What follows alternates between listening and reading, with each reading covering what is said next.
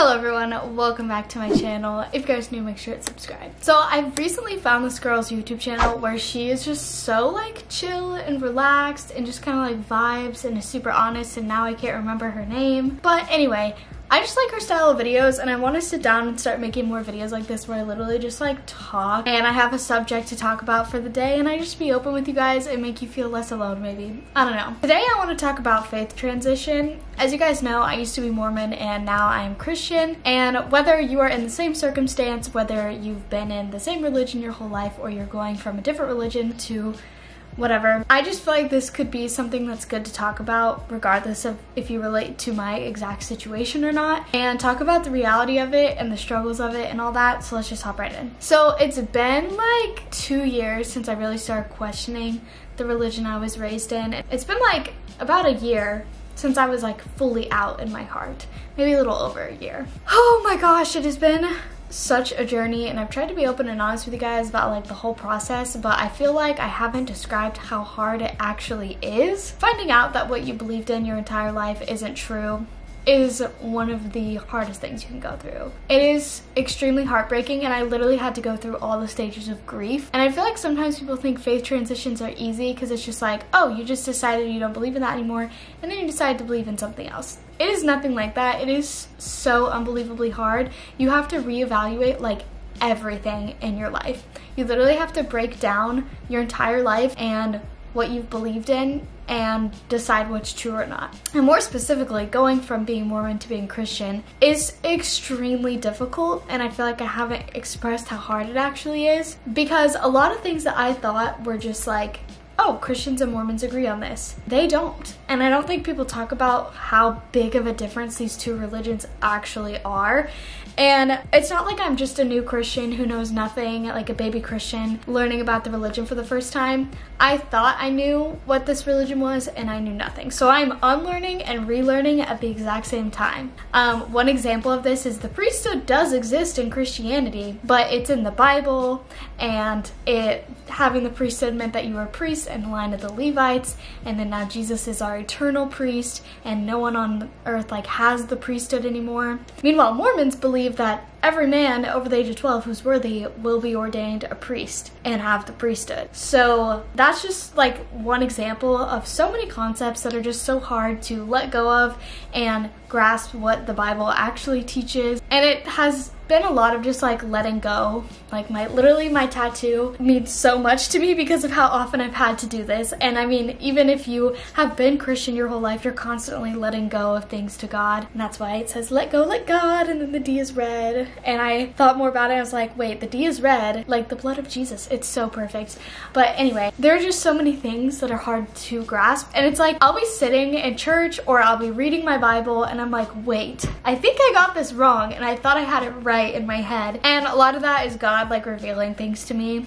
I get that, but it is so hard. There's just so many different terminologies in Mormonism and Christianity. It's really confusing sometimes, and a lot of times it's just a lot of trust in God. But those are like the little things. Well, those are not little things, those are big things. But another big thing is like terminology just in general. Like I'll be in church and people will say words that I just don't understand because we didn't use those type of words. And we're talking about pretty much the same thing, but we never use those words, like communion versus sacrament and being saved. Like Mormons don't talk about being saved, and that's like a big thing in the Christian world.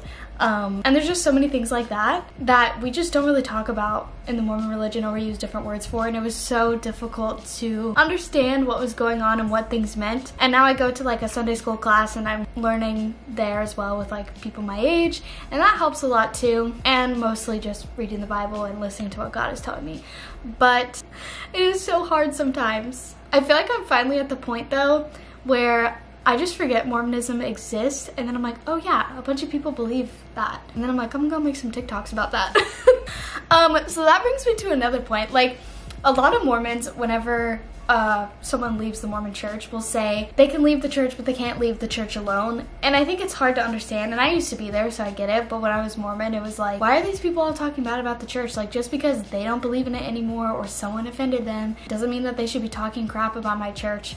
But now I get it, because if it weren't for those people, I don't know if I'd be where I am today, because having that community to like fall back onto and to realize that you're not the only one thinking this is so empowering and so important. Because if this group of people didn't get together and say, oh, we all agree that the church is being manipulative and lying about this, then you feel alone and you're like, oh, well, I'm probably the only one that thinks like this, and you don't like talk to other members about it, because then they'll be like, oh no, you need to repent or whatever. And so having that community is so important to not feel alone, and if I can also provide that for someone else, then I'm definitely gonna do that. So I feel like that's kind of why I've been more open and honest about it. And then now being Christian, I want to be more open and honest about it, because I want people to know who Jesus actually is and what the Bible actually says, and how loving and merciful it is, and how it's so simple, because the Mormon gospel is not simple, it's very complex, and that's not the reality of who Jesus is.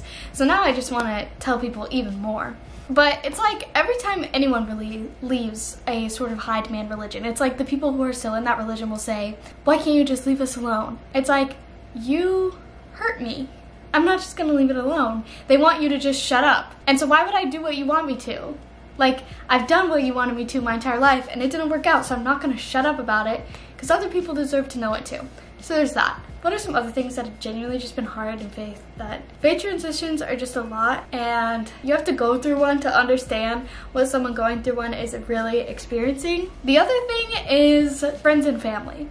Now, I didn't really have that many like friends who were Mormon, but anyone that I was friends with has unfollowed me who was Mormon. Almost everyone. I'm not gonna say everyone, but most who I did have friends in the Mormon church have unfollowed and don't talk to me anymore. But that's okay, I wasn't that close with them anyway. Family, on the other hand, my family has actually been like really nice about things, but it's still, even if they're not saying things to me or pushing me out, it almost still feels like you're not included, because every family event, everyone talks about stuff that happens at church, and a lot of family events are stuff at church, which I don't live in my hometown anymore, so it's really not a big deal for me. But it's still like you feel like you're left out. And I guess I did it to myself, but it does suck. And other people who have gone through faith transitions, I don't know if you feel this, but I just like get really sad sometimes and just wish that I could make my whole family feel how I feel and be like, you don't have to keep living like that. Because I know how hard and stressful it is to try to be perfect all the time within the Mormon church, and it's just really hard. And then talking to some family members about what they truly believe and hearing some of their responses, and I'm just like, what? I just don't understand, and I wish that I could help you. And then coming from a family that just has a lot of different walks of faith, like some people don't really have faith in anything and some people are still super in the Mormon church, it's just hard sometimes to connect, because a lot of families all can connect because they're all part of the same like religion or whatever, and that's not how my family is. We all have very different beliefs, and so it's hard sometimes, I feel like, to connect and stay connected. But that's just a part of faith transition, I guess. I mean, Jesus himself talks about, he says like, I didn't come here to, what was it? He said, I came here to turn mother against daughter, daughter against father-in-law, something like that. Basically, like, I came here to turn family against family, because family isn't the most important thing, God is. Let me just pull that up. Jesus says, like, for I came to turn a man against his father, daughter against his mother, daughter-in-law against her mother-in-law, and a man's enemies will be the members of his household. And that was like one of the most comforting things that I could hear, because it felt like even if they weren't the ones doing that, and it's almost like the church culture and how family is number one and the most important thing in the Mormon church, it felt like I was so on the outside and everyone was against me. And so that was obviously very comforting to hear, that my sight needs to be on Jesus, my relationship with Jesus, and not how my family feels about me. And then I remember I was reading the other day and Jesus literally said, there will be no marriage in heaven, you will be like angels, or something like that in the New Testament. And I was like, it just like shocked me, because I didn't realize, because in the Mormon church it's like families are number one, eternal families, that's how they get people to join. And I've talked to many family members who have said like, oh, I have a lot of issues with the church, but I can't give up an eternal family. And it's like, wow, that just proves how much they hold that against like their members, and it's really sad.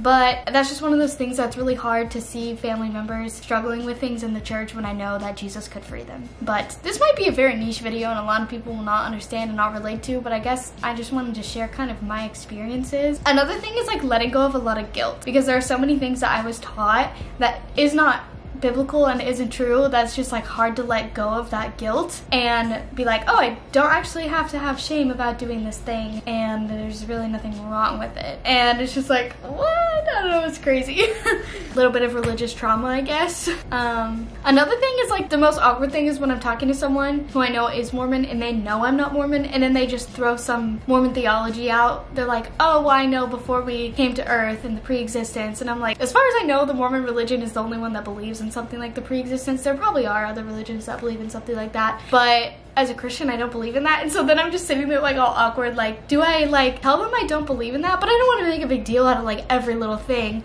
And so there's just so many situations that you get put in when you're going through a faith transition. It's like, ah! Another thing is when you're going through a faith transition, how vulnerable you are. Until you figure out what you believe and get strong in your new beliefs, it's really hard because you're so vulnerable and everyone's trying to like throw information at you. Some people are trying to bring you back and it can be really stressful. And I think the biggest thing is just, I don't think people realize when you're going through faith transition how alone you feel. For me, I felt like so unbelievably alone until I finally learned to just completely trust God, and now it doesn't matter because I have Jesus all the time, and so I don't feel alone even when I maybe am alone. I still have God, but before I like really was able to let that go and trust God, it was so hard like how alone I felt all the time. And that's always, you know, that's not a very fun thing to go through. And then I guess to wrap it up, like at the end of the day, faith transitions are extremely hard but extremely rewarding. Since finally getting a strong foundation in my faith in Jesus, finding a community within Christianity, finding a church to go to, starting to make friends and have just like other people in my life who are Christian has been extremely life-changing. Even though it meant I had to be like alone for a little bit, it is so rewarding and so worth it, because I remember feeling trapped, like I'd never be able to get out. And then I did get out and I was like, wait, this really sucks. Maybe it would be better to go back. To finally, it's like I'm out all the way, I'm free, and I found a new community and a new home, and that is like so relieving. And just building that relationship with God that I really never had, and how strong that has gotten is obviously most important above everything else, and it's 100% worth it. So I guess at the end of the day, I just want to say that if you're questioning whatever and you're about to go through a faith transition, that it will be worth it, and Jesus saves, Jesus alone, and I'm so much happier now. And it's not even about being happy. Like, it's just like true joy. Something that I've never felt in my life before. Being content even when things suck. That's just insane. Anyway, I just want to try to be more real with you guys and just be more like another human being, I guess. I'm also in my 20s and a lot of things can be confusing and I don't know what I want in life. And if you're in the same boat, then we might relate and you might want to subscribe if you're not already. So thanks for watching. I'll see you guys in the next one. Bye!